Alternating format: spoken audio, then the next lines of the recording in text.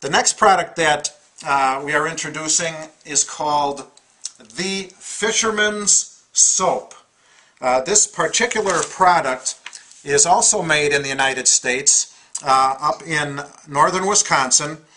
It is used whenever you want to take some odors off your hand. For example, fish odors. Maybe you're pan fishing and you catch a northern and you got that smelly northern smell on your hands and you want to get that off. Just put a little dab of this soap on there.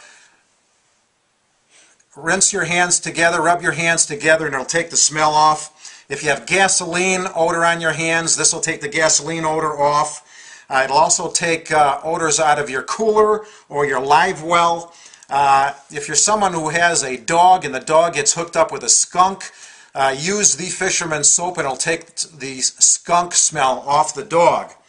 Also, if you're a smoker, it'll take nicotine odors off your hands.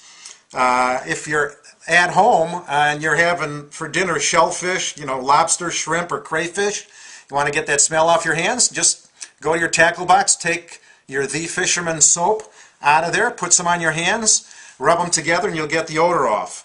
As you can see, it's very attractive packaging, and the cost to the stores, we have two size bottles. We have the 1 ounce bottle, which the cost to the stores is $1.79, and the 4 ounce bottle, the cost to the stores is $3.29.